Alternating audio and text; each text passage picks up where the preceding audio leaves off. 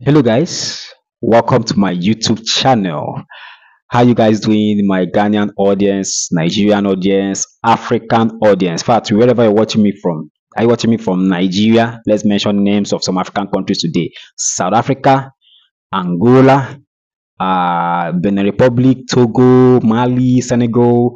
Wherever you're watching me from, you're welcome to my channel, and I appreciate the fact that you make our time, in your tight, busy schedule to watch my videos. Not just watching the interaction, the comment section, and all that. I'm really happy. Without you guys, I'll be discouraged. About making these videos that I do and put out here. Okay, I want to say a very big thank you to all my returning viewers, all of you that have been watching my videos. And if this is the first time you are seeing my face, the first time you are tuning into my channel, you're welcome. Watch the video from the beginning up to the end. If you find it interesting and the type of videos you like to watch, you can just subscribe. Subscription is free. Just click the subscription button, subscribe, and then you can even share the video. Okay, so today I'm going to talk about an interesting topic. You would learn, I would learn, because yes, I'll learn, because in the comment section when you tell me what you think, because normally nobody is 100% right. Like how do I even say it? Like nobody knows it all. So I also would learn from you guys in the comment section, so it's always open, so that you can comment and tell me what you think. So the topic for today is how closing of Nigeria's border in August 2019 affected businesses in Ghana. It also affected businesses in Nigeria and some other African countries, other West African countries. It affected businesses. Okay, but it was for the best of interest for Nigeria to close its borders, land borders, as at that time, according to economists and some other people. But today, let's talk about, how it affected, West African countries, especially Ghana. Okay, especially Ghana. So now, because I wrote down some certain things, some points. Now, in 2019, the federal government of Nigeria ordered, the closure of the land borders over illegal. These are the reasons why the federal government of Nigeria closed its land borders over, illegal importation of drugs, arms. I don't want to mention it just like that because of violations, okay, and agricultural products into Nigeria, okay, from neighboring West African countries. So yes, in 2019, Nigeria closed its land borders, because of the reasons that I mentioned. You understand? So it affected businesses in Ghana. You understand? Let's start with Casapreco company. Okay, let's start with Casapreco company. They are the producers of Alomo bitters, and there's no Nigerian that doesn't know Alomo bitters. Hey, Alomo bitters, no Nigerian will know Alomo bitters. Like Nigerians used to take, they take they take so much. Okay, so now manufacturer of Alomo bitters, Casapreco Company Limited, disclosed that was then, it lost over 2 million US dollars. Casapreco Company Limited, it lost over $2 million in the space of 2 months of Nigeria shutting down its land borders. In the first month, it lost 1 million US dollars. Second month, another 1 million US dollars. Now, let's talk about Alomo bitters. Like I said, almost everybody in Nigeria knows Alomo bitters. You understand? Even me, I tested it. I did take them that time. You understand? Alomo bitters was sold almost in every. There's no shop you go, retail shop, you go and say I want to buy Alomo bitters, that they will not give you Aloe bitters. For me, I think it was one of the best-selling bitters then, and the most popular then in Nigeria. So you can imagine another country's brand, and Nigerians are these people that they welcome things. If it's they don't care, Nigerians don't care to know if it's from here or from here. Once it's good, they will patronize you. Another thing is that Nigerians like foreign things, they like foreign products. So sometimes when you hear some Ghanaian musicians say, "Oh, why are you playing only Nigerian songs here? The Nigerians, do they play our songs? Why do you do this?" Why? You see, we are one people and we cannot do without each other. You see, Nigeria, Ghana, West Africa, we are one people. You understand? So you see, your goods then in Nigeria, if you with the buyer move, hey, Alomo sell. Alomo didn't even need much adverts. It's popular, it's good.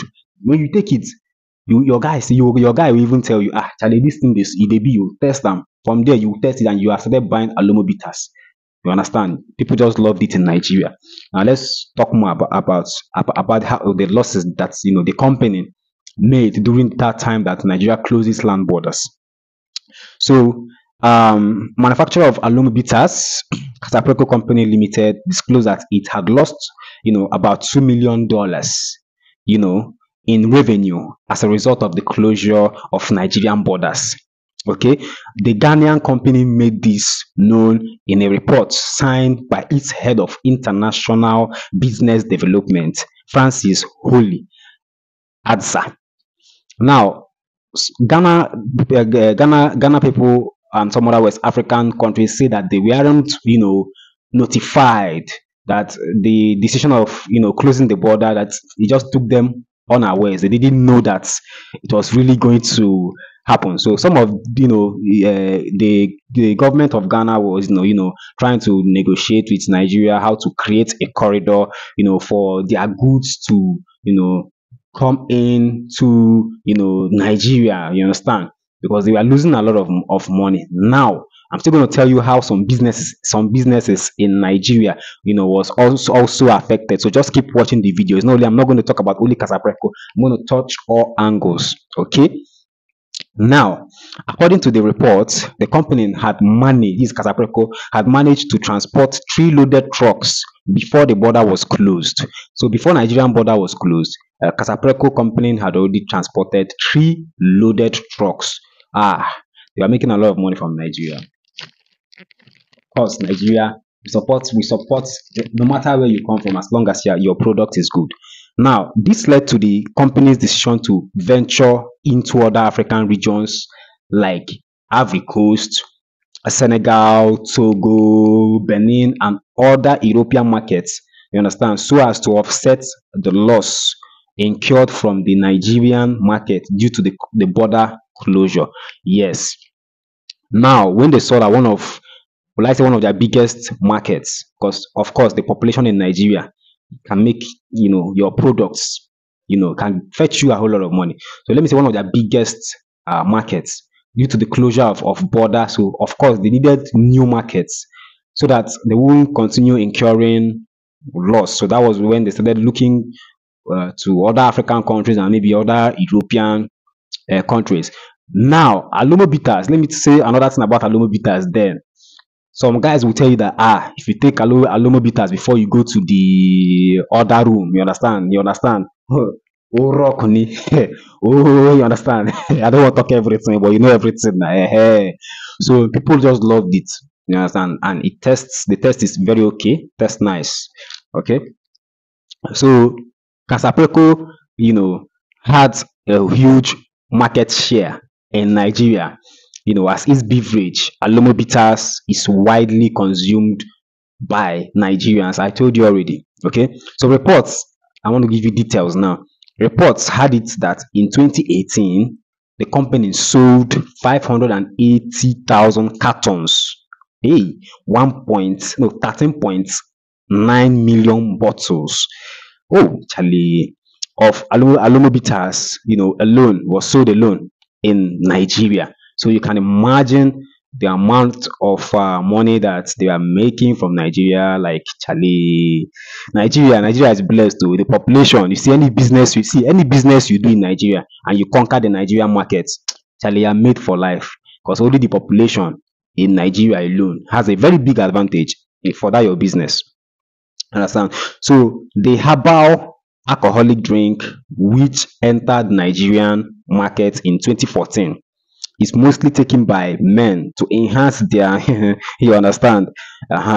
So however, it is also acclaimed to have plants and herbs that are good for blood circulation with anti-malaria and anti-fever properties.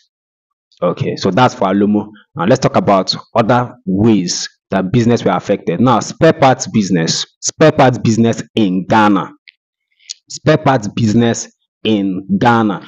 Now, some people are into spare parts business in Ghana. Some of them are Nigerians, some of them are Ghanaians. You understand? So now, because of funds, many of them don't go to China to buy their spare parts. Many of them are buying spare parts from Nigeria. You understand? It's a fact. Many of them are buying spare parts from Nigeria because they couldn't afford going to China to buy or to import goods from China. So they looked towards Nigeria. So now when the borders, when it was closed, it wasn't possible for them to, bring in those goods, and it affected their businesses. Some of them closed their businesses. Some of them started sourcing these spare parts from any other place that they will get it from. So it's really affected businesses in some businesses in Ghana and also in Nigeria, because remember that the Ghanaians that were buying from Nigerians, now the Nigerians over there couldn't sell their products to the Ghanaians. So you see how the both sides, they were actually losing. So it's not just only Ghana. You understand? People in Nigeria too. You understand? So now agricultural products like eggs, many hoteliers in Nigeria, we are buying eggs from Ghana. They are buying it at a cheaper rate. We are buying from Ghana, importing it from Ghana, agricultural produce, importing it from Ghana. Whereas we had those same products here in Nigeria, but maybe because they get it cheaper in other countries, or people, I don't just know. But then Nigeria needed to grow its own, like rice. The rice they import into Nigeria, we have farmers, and these farmers are planting rice, making harvest, but they are not making sales because of the imported rice. People now prefer to buy the imported rice, and they abandon their locally made goods, and that was also hurting the economy. It was affecting the economy a whole lot. So the president, closed the land borders, not just agricultural products. Like I said, smuggling of drugs, you understand, all those stuff. So the border was closed, so as to checkmate all those things and to make the economy, of Nigeria to, grow again, not relying on imported goods, because any economy that is based or relies on importation, you have to, that economy is not strong. You have to do more of exportation than importation if you want your economy to actually be strong. So tell me in the comment section. This is a discussion. Let's discuss. Tell me in the comment section what you think or what you thought about the closure of the Nigerian land border in August 2019. Did it affect someone you know? Of course, I know a whole lot of people that it's affected. Okay. So thank you guys for watching this video up till this extent, and please do not forget to like, do not forget to subscribe, and do not forget to share this video. If you want something like this, more videos like this, just subscribe and tell me. I'll put out more videos. I have a lot of videos. Okay, thank you guys for watching this video. See you guys in my next video. Bye.